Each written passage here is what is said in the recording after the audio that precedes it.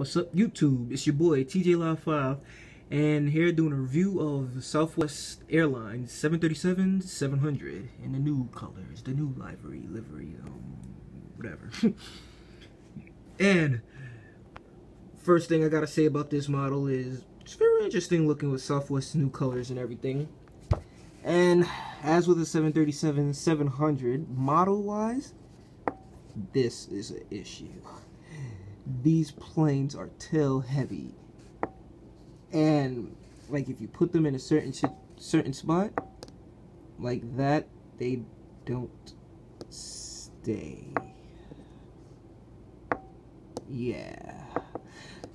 Other than that small little issue, and this is a flat wooden board on the ground, so I don't get how it stays down like this and then I turn it facing this way and it just won't stay down. I don't know, but that'll just be something I need to figure out for myself. Other than the fact that it's, you know, these planes are tail heavy because it's so small, being a 700 series, the model itself is fine. The model itself is 100% fine.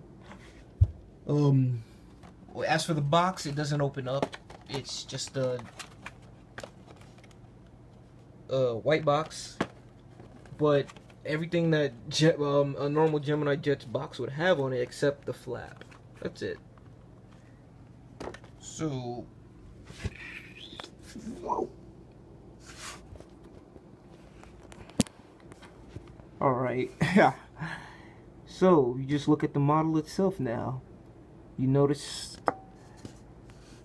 first thing that I noticed on this that I liked, if it'll focus, is that heart right by the door. I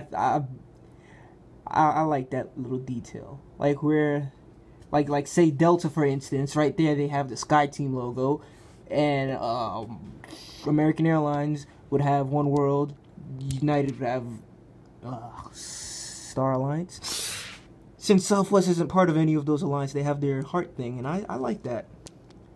Move on to the more details. Cockpit windows in the front, Southwest titles down in the front, down the side. Can't really see it. It's hard to see the overwing exit door. There's only one.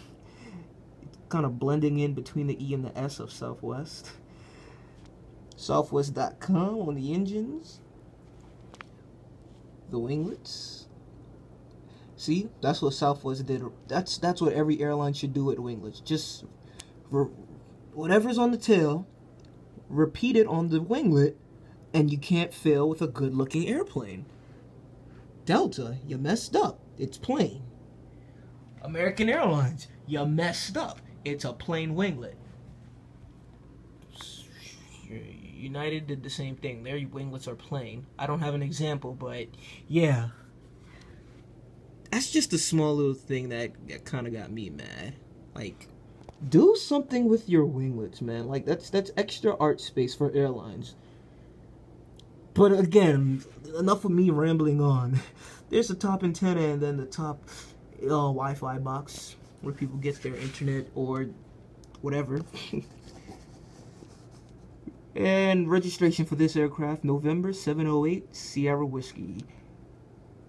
Then the American flag right above that. The Southwest tail. The plane not being balanced. Here's the wing and all the details with that. Looks really nice. Unlike on the 800 where the tailplane, the horizontal and vertical stabilizers are made out of plastic, here they're still made out of metal on the 700 series, which I think they should have been made out of plastic because it would have been lighter and this wouldn't be an issue. Damn. But move on.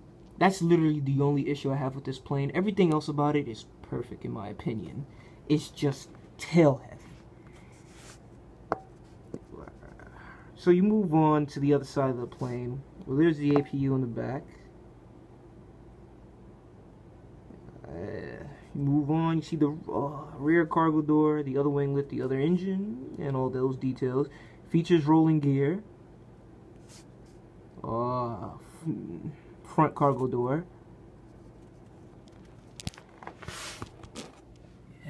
And there we have another detail of the heart on the bottom. That looks really nice. I like that. Nose gear, more numbers and everything. I'm just thinking if I forgot anything. And yeah, that's pretty much it. So they even got the details below the wing, which is awesome. That looks cool. Top down view. It's a beautiful, beautiful plane. It's just tail heavy. The 737-100, tail heavy plane. The model, at least, not in real life, obviously. But yeah, awesome model. Love it. My first Southwest plane. And as always, if you got any questions, just leave a comment below. And thank you for watching.